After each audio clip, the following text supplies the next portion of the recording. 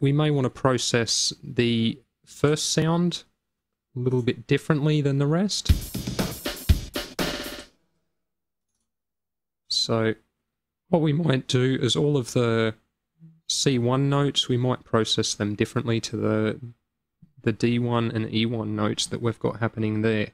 So in order to do that, again, it's a matter of going into Kontakt, just create another empty group, go into our mapping editor, and this first slice is the one we want in a new group, so we'll just go move to existing group, and we'll move that into the empty one. So again, this will allow us to edit that one slice differently to all of the others.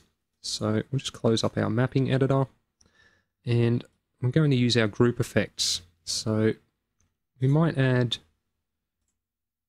maybe a little bit of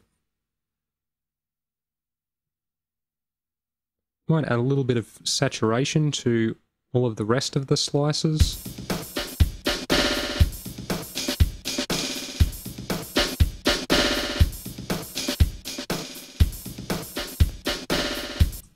And we might find an effect to put on our first slice as well. Might even add a little bit of distortion to that one. We've got a few different options. We can select between tube or transistor distortion. We've also got drive and dampening controls for that one as well.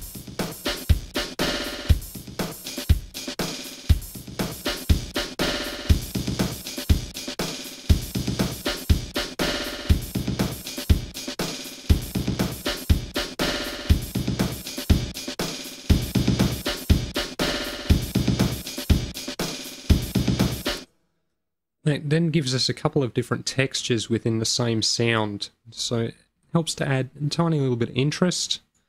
Just to help widen that up a little bit, we're going to add some reverb to that one, and we'll just find a random preset to chuck on that one. Might go for Mysterious, and we'll see what that one can do for us.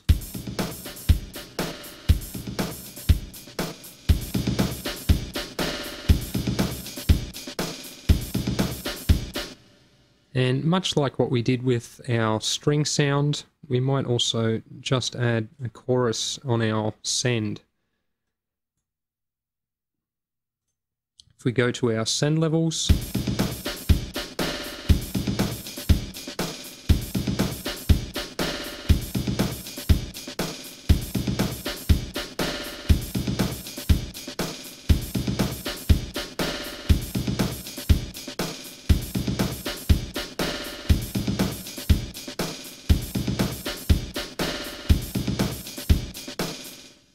as you can hear, just adding that tiny little extra something